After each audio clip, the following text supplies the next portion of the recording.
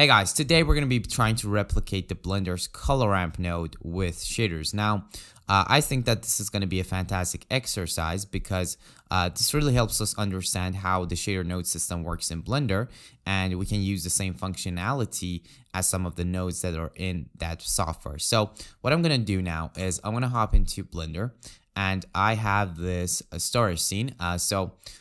This is unimportant, you don't need to follow along with this, but essentially what I have here is we have this texture coordinates. It gives me the UVs, and I can separate the X component of that. So this is essentially UV.X, and I'm plugging that into our base color. That's what I'm doing, and we get this pattern, right? So that's all that there is to it. And here inside VS Code I have this repo which you can download from the first link in the description. We have this src folder, and app.js is where the main stuff happens. So if I scroll down a bit, this is the main part of our code. We create a plane geometry, we create a shader material, and we create a mesh, and we add that to the scene. Now we have a vertex shader here, which I can open up. It's very simple. We create a VUV, and we set that VUV to UV.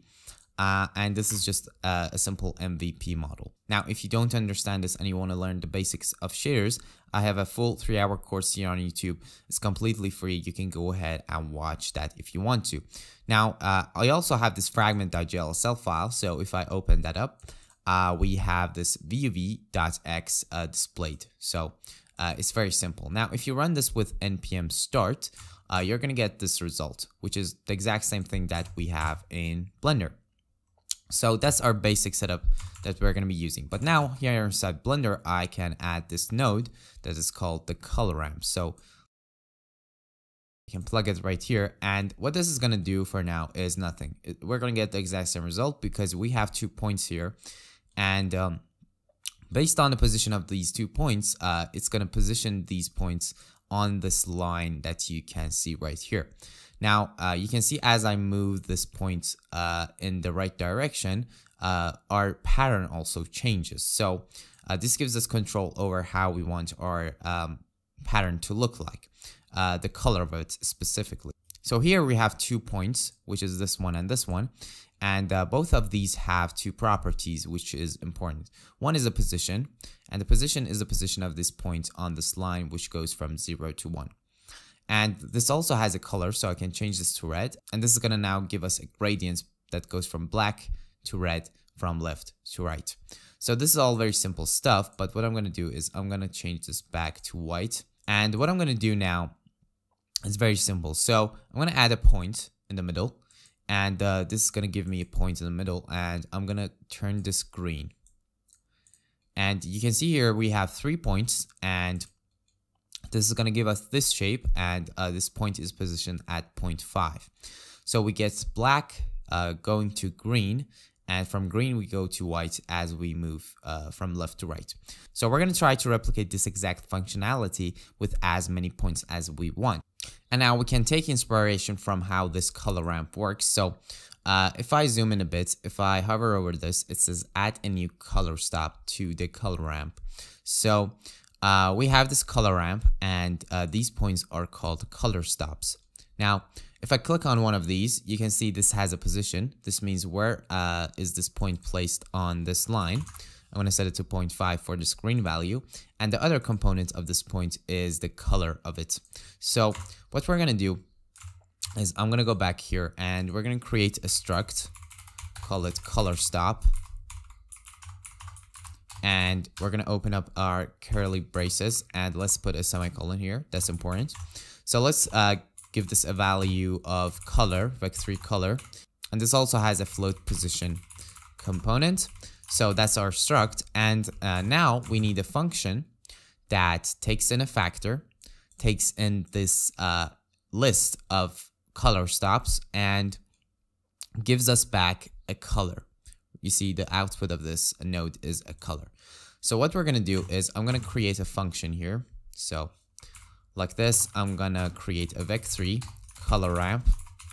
And this is going to return a vec3 because we want a color. So the inputs of these is going to be color stop array of 3 elements for now.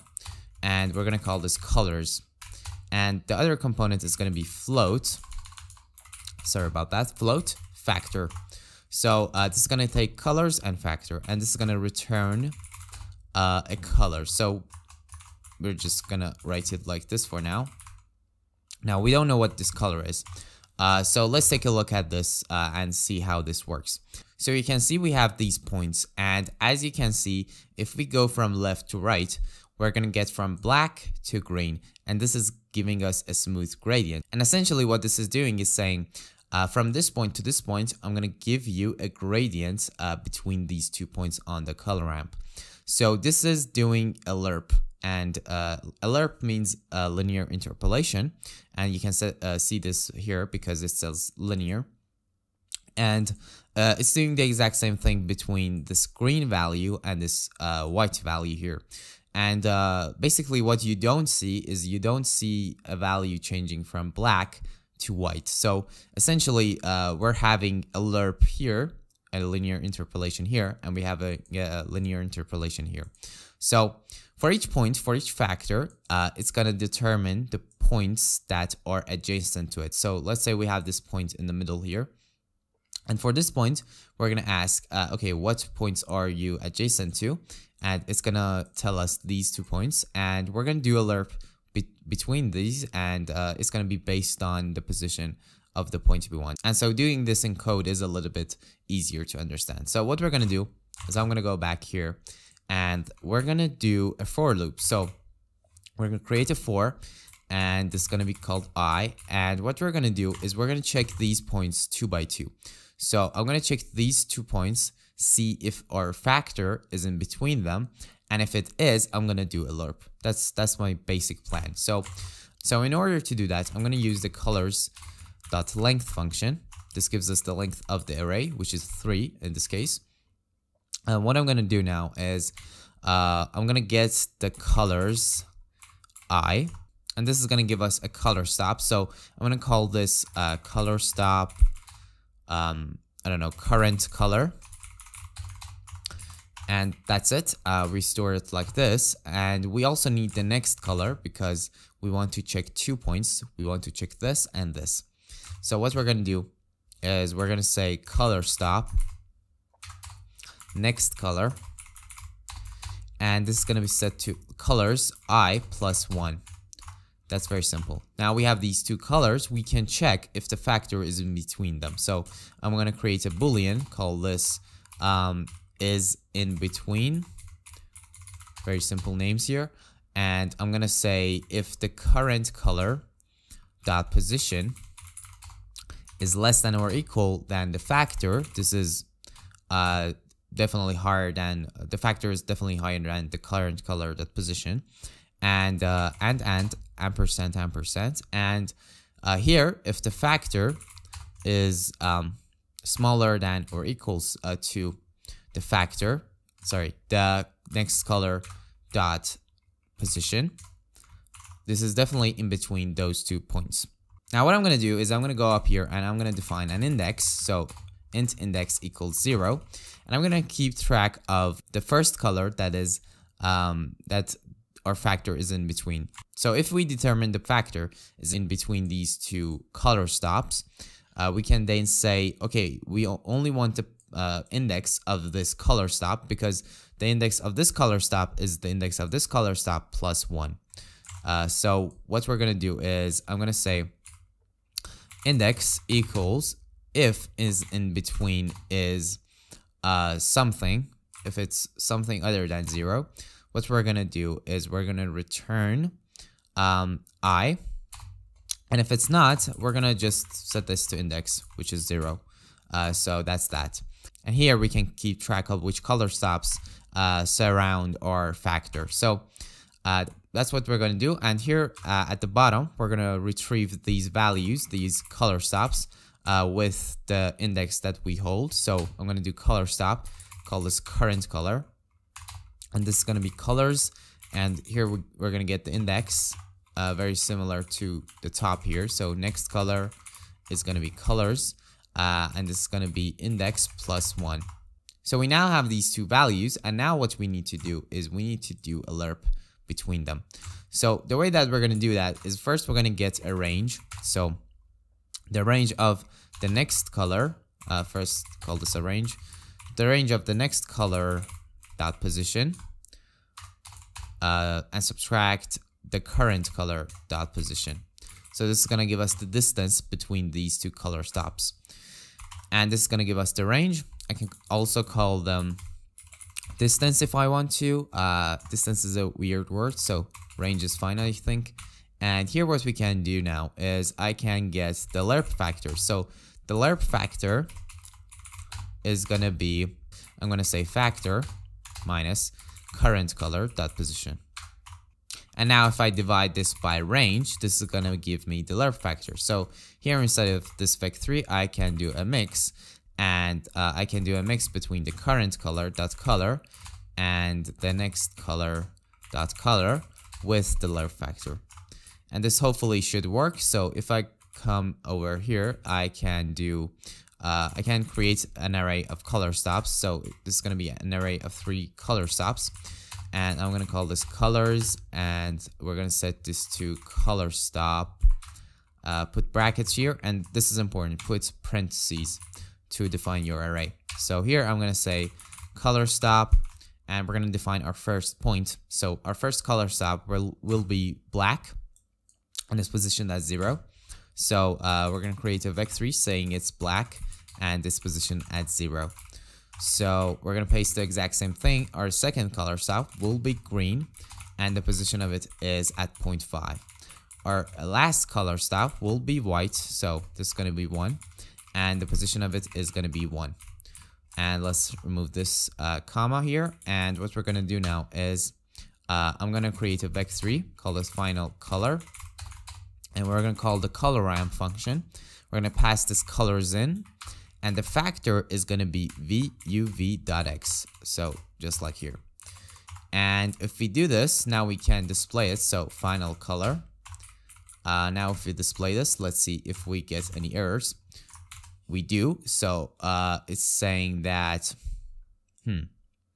I think something's wrong with our loop. So if I go up here, I'm gonna see this.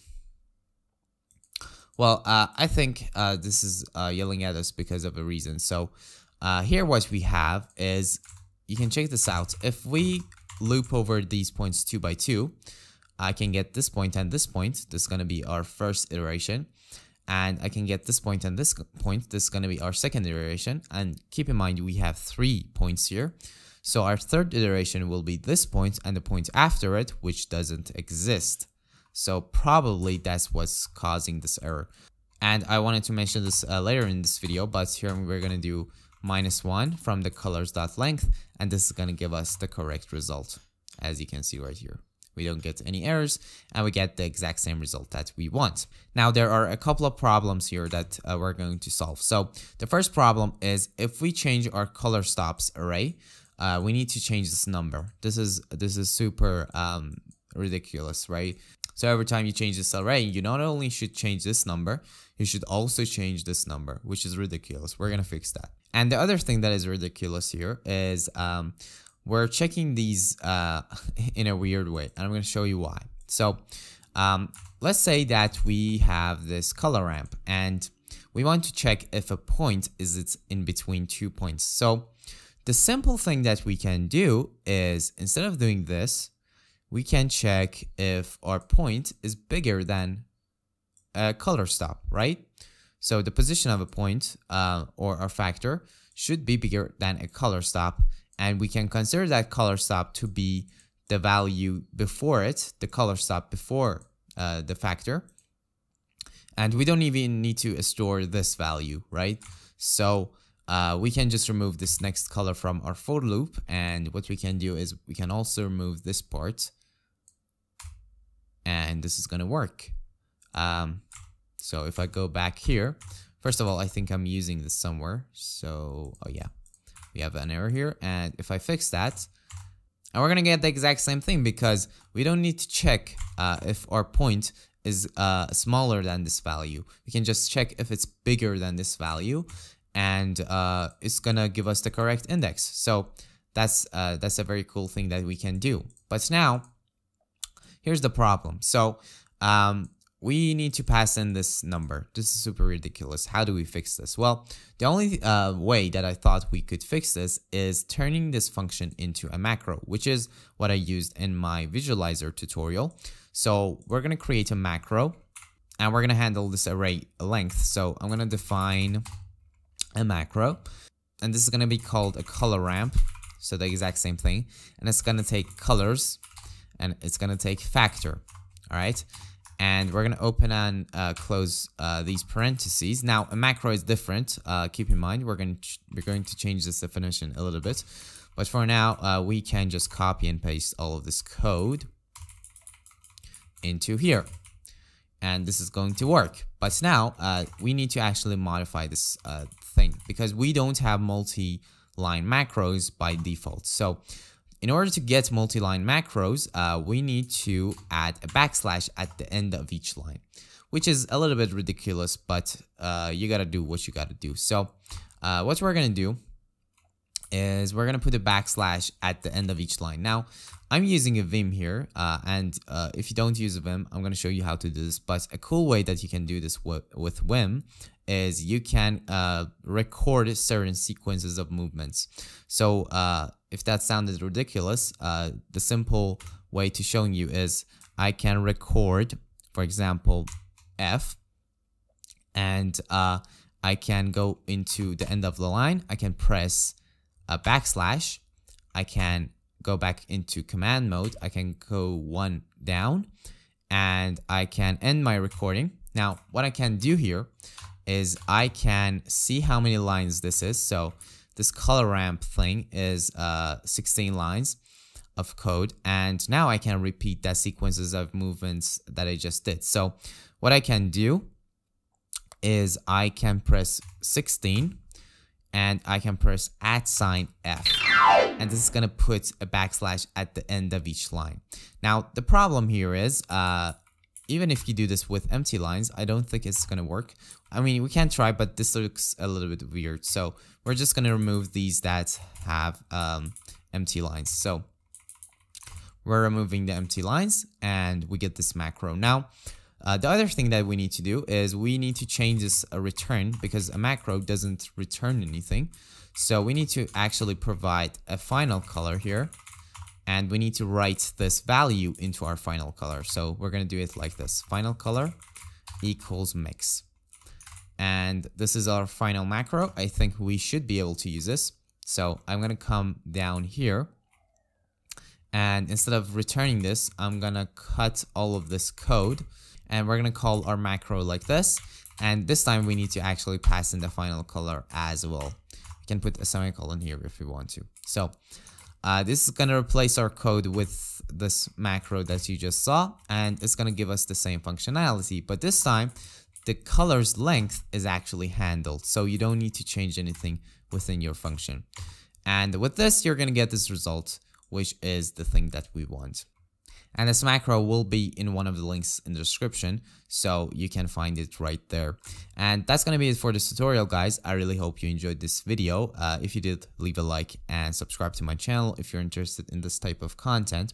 I definitely enjoy making these videos, and it's a really fun exercise to try to replicate some of these functionalities that Blender has.